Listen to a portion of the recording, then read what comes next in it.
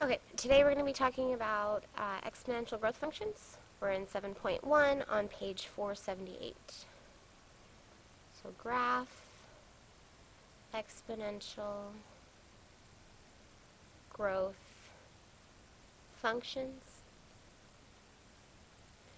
page 478 of your textbooks. Let's start with some vocab. We have an exponential function,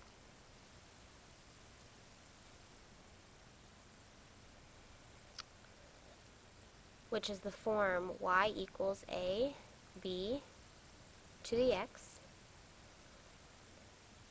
A cannot equal 0, and b has to be a positive number other than 1.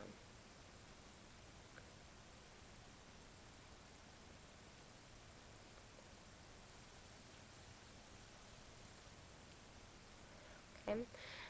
Then we also have something called an exponential growth function.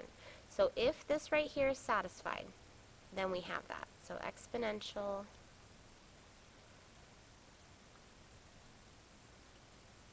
growth function, if a does not equal 0 and b is greater than 1. B is called our growth factor. It's how our graph is growing.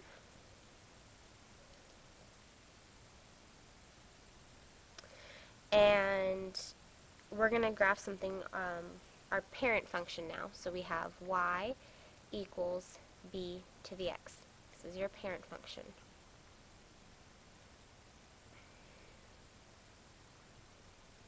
And let's see what that looks like.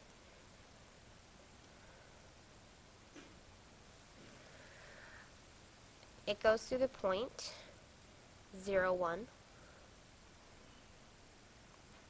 Then it goes through the point 1b. And it goes up from there. So it's going to look something like this. Similar to graphs we graphed last chapter. So b has to be greater than 1. And this is, when we label it, f of x equals b to the x power. Now, with these types of graphs, we're going to have something called an asymptote.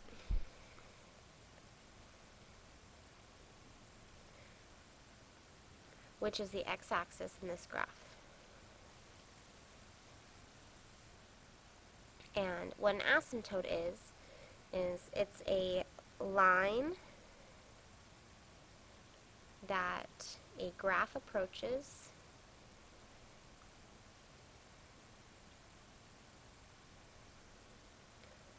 more and more closely, but it will never touch it.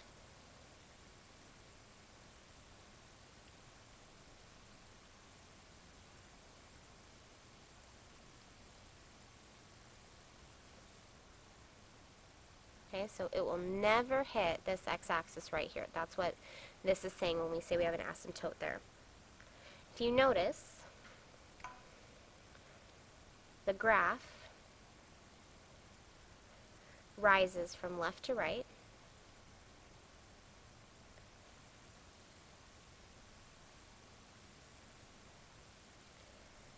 And it passes through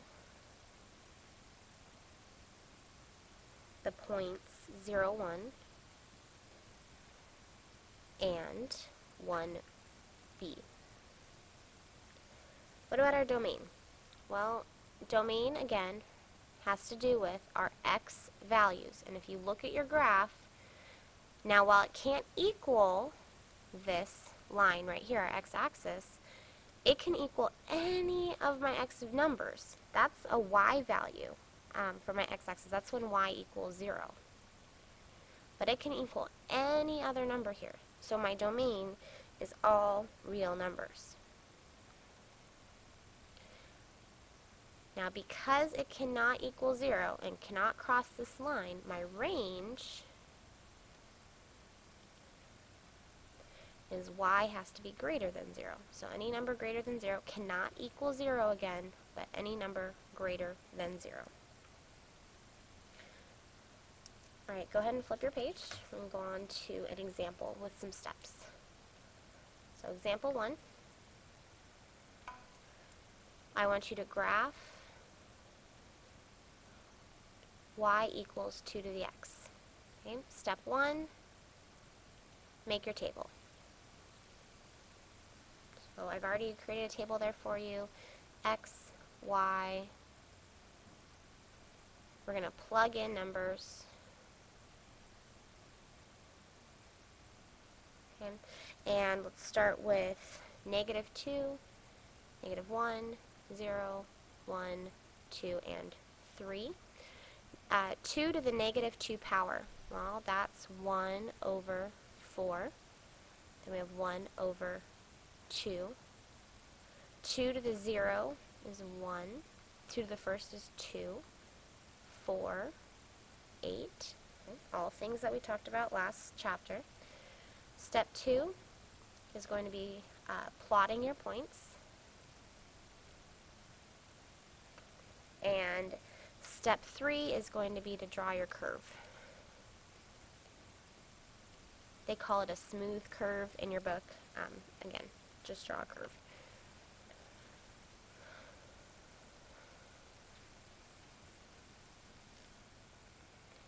So we're going to start with the point -2, 1/4,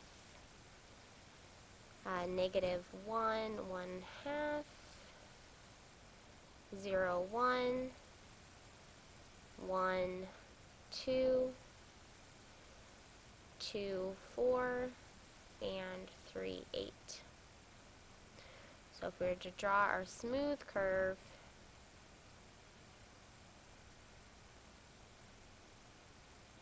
it would look something like this. Now I'm missing one piece where I label my graph as y equals 2 to the x, or f of x equals 2 to the x. You can label it using either or, but you must label this curve. Okay, so that's how we graph y equals b to the x. Let's look at if we have a vertical stretch or shrink in regards to our graph. So again, remember, vertical stretch or shrink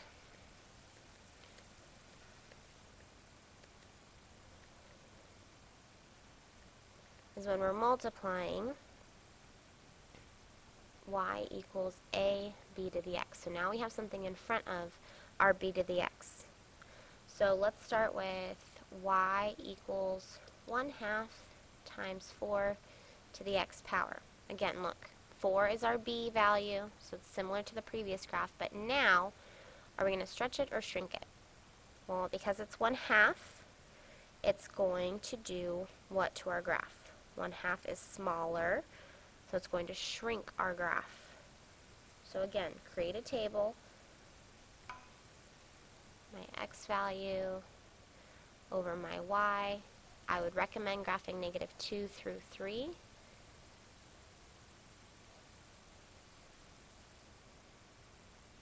Okay. 4 to the -2 power is 1 over 16 times 1/2. So 1 over 32. 4 to the -1st is 1/4. 1/4 times 1/2 is 1/8. 4 to the 0 power is 1, which is going to give me 1/2. And 4 to the 1st is 4, so 4 times 1/2 is 2. 4 squared is 16, times 1/2 is 8. 4 cubed is 64, times 1/2 is 32. Notice this pattern, 1 over 32, 1 over 8, 1 over 2, 2, 8, 32. And again, we're going to graph our function.